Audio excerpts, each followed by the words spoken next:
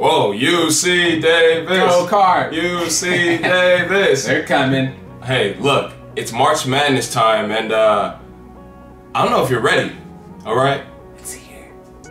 It's here. It's happening. All right, let's get this one going. It's the best time. It's the best time of the year. Welcome, guys. Welcome back to another episode of Who's Up Next. It is March, and we are excited to be here.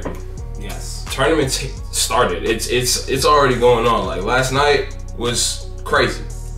Let's be real. There's so much excitement in the world of sports right now.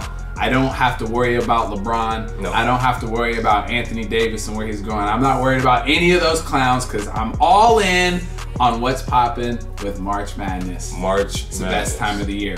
There's a lot of teams, Mike. There's a lot going on, but today, for this episode, we're gonna focus on one team, and that is the Buffalo Bulls. The Buffalo Bulls. Woo. Get it right. Woo. Get it right. Not the Bills. Not the Bills. Not the Bills. The Bulls. Yes. And let me tell you, Mike. What's up with that? Buffalo, that program is getting a lot of recognition. They are. They really They're getting are. a lot of pub. They're not just known for the wings. They are killing it out there. Hey, okay, they have got a tournament bid the last 4 out of 5 seasons. That's a pretty good percentage. That's 80%. That's fire. And I know that's good because 80% is what I got on my chemistry final junior year. I hated chemistry. So if you get 80% on the chemistry, if you get 80% on that, killing it, brother.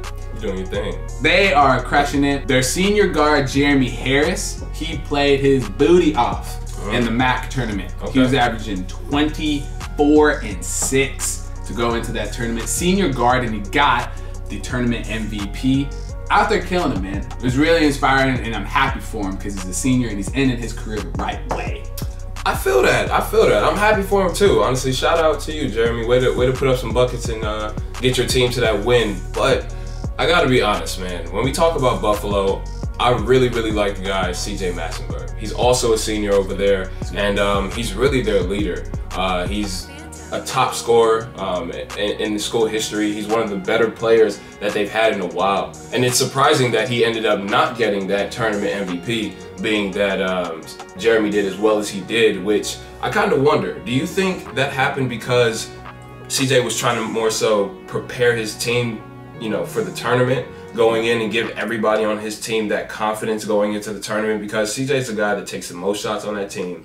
He's a guy that really is a dominant player, their go-to scorer. And in their conference tournament, he just didn't do that. And I wonder, did he take the back seat to give his teammates the leverage to get, you know, that I guess momentum going into the tournament, or just was it, you know, not his time?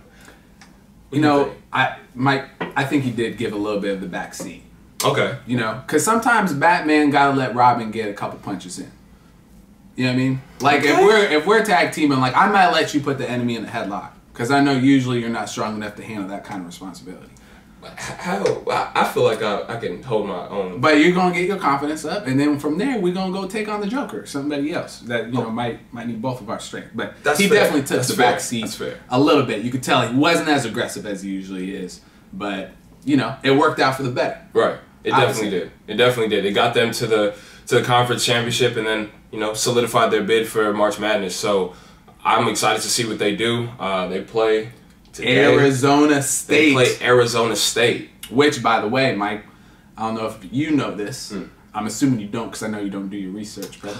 Wow. But the head coach that hurts. for Arizona State is a guy by the name of Bobby Hurley. Bobby Hurley used to be the head coach at none other than the Buffalo Bulls.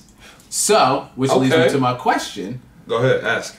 Do you think he's going into this game with an extra chip on his shoulder? Because he's already got one, but maybe he wants to put on 2.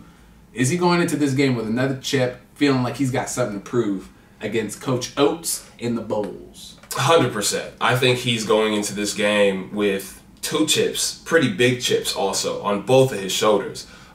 He's a feisty guy. He's a feisty type of coach. He really has a demeanor of a person that seems like to be a bit uneasy a lot of the time and really on edge, to where he's probably going into that game thinking, I got to show him what I'm doing over here at Arizona State. I left to quote-unquote go to a bigger program, and I better show out. And if I don't, he's, you know, you might be hurt. Yeah.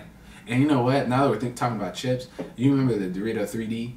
Oh yeah, I do remember those. Come on. What happened to those? 7-Eleven, bring it Or back. you remember the Hot Cheeto asteroids, the little the little asteroids. I don't remember that one, but you know, I grew up in the suburbs, so Hey, we might not have true. that. Different worlds. Couldn't agree with you more, Mike. Couldn't agree with you more. You made some good points there.